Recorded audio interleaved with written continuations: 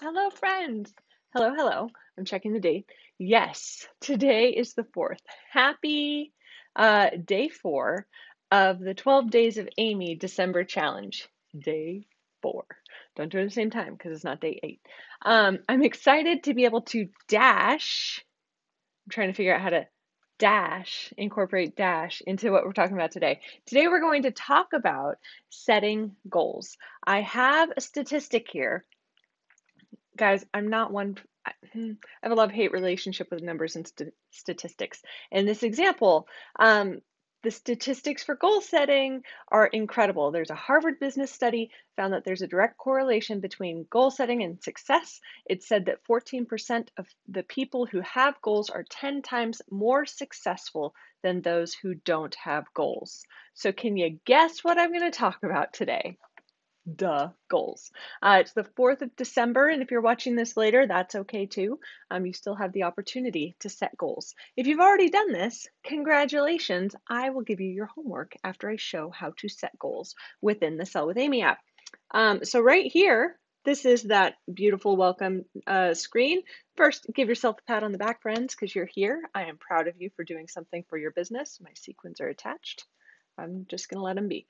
In this example, we're going to go ahead and we're going to select the to-do that says set your goals. Now, this happens early in the month. It generates on the 1st, so if you set your goals in advance, that's awesome. I want to make sure that you still get them logged after you've set them once the month actually starts. So in this example, it's saying it's time to set your sales goal for December. Probably should have done this sooner, but that's okay. We're here and we're doing the thing, right? Doesn't matter what day you clicked on this video. I want to make sure that you're still able to tackle your goals and appropriately set yourself up for success. So I met my sales goal of $0 last month. Okay, don't do that. In this example, I'm going to go ahead and increase that goal substantially, friends. I'm going to set a goal. Now, of course, everyone's business is different. Everyone's goals are going to be different. If your goal is $200, that is awesome. That is your goal for you. One of the reasons this is here is because sometimes people start sharing, right? And we're going to share, friends. That's right. We're going to share.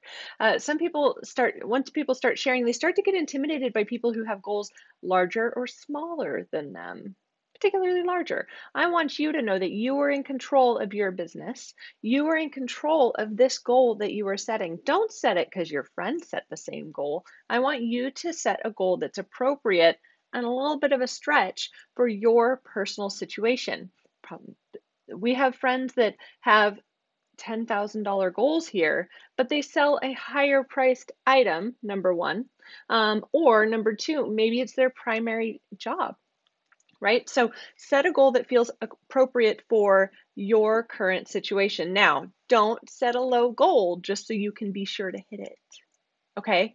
I know that sounds counterintuitive and like, duh, easy. But sometimes people will go, and sometimes it's okay to take a month to go slow. There's situations in life that come up and you need to slow your biz. That's the beautiful thing about this industry. You have the potential to set this, you have the potential to set it high, you have the potential to set it low. But again, make sure it's for you, knowing your circumstances, not because you're trying to stay up with whatever leaders or sidelines or uplines or downlines or whatever. Okay, so this is for you. So go ahead and set that goal and then go ahead and there we go. I'm going to go ahead and then we're giving you tips. Okay, so this is sort of what I just talked through. But once you do that, the cool thing is when you go to right down here under your dashboard, okay, when you go here, it's going to show you where you're at in relation to your goal. This is your personal dashboard. We're going to talk about this next. So when I say we're going to share, I would love to see your goals. I would love for you to, depending on how you set it up on your phone, I can take a screenshot right here. Take a screenshot of your personal dash, okay? And then go ahead and drop it in the comments. Let's see your goals. Let's see what you have planned. Now, how do you achieve those goals? There's 28 days left in December, friends. There may or may not be a number of dates before your shipment deadline, but you set your goal first and then you work towards your goals using these particular statistics, okay? So for example, you can, when you log orders, that updates your sales goals. So for some of our friends with partnerships, that automatically happens for them. If you don't, you wanna make sure that you're logging your orders. That generates your 222 follow-ups. If you have a company that allows for samples or samples make sense, right?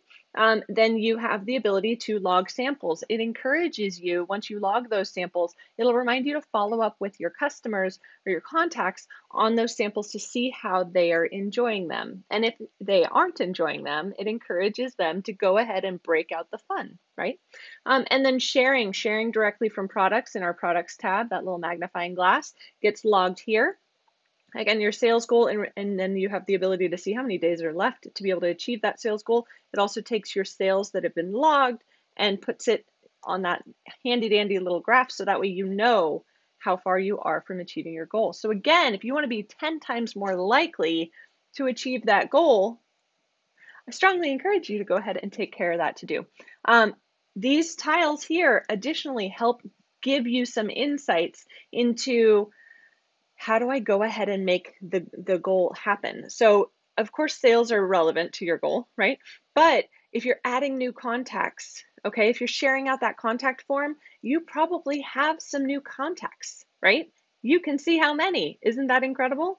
You have the ability to tackle your to-dos. If you're tackling your to-dos, you're more likely to hit your sales goal. We have friends in here. Sheila shared the other day that when she did every to-do consistently for an entire year. She said nothing less than $2,000 in sales a month. Sorry, Sheila, if I'm putting you on the spot. Additionally, message sent. How many messages are you sending out? We are going to go ahead and revisit this later in the month, but if you screenshot your dash, all right, drop your dash through the snow. Drop your dash in the comments below now so that way we can see your sales goal, we can cheer you on, and then we can circle back at the end of the month and see what of these tiles you've done to increase, to improve, okay? So that's my challenge for you. Challenge 1, set your goal. Yay! Challenge 2, which is still part of the same goal, drop your dash, whether you want to share, wherever you want to share in terms of what you want to share on your dash.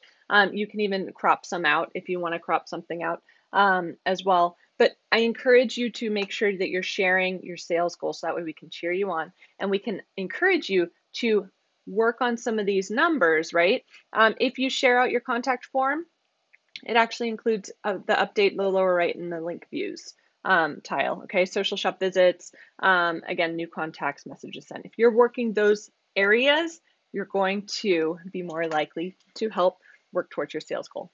So go get it, make it happen, friends. Bring on the Friday Sparkle. You've got this. And I look forward to seeing you tomorrow for day 5.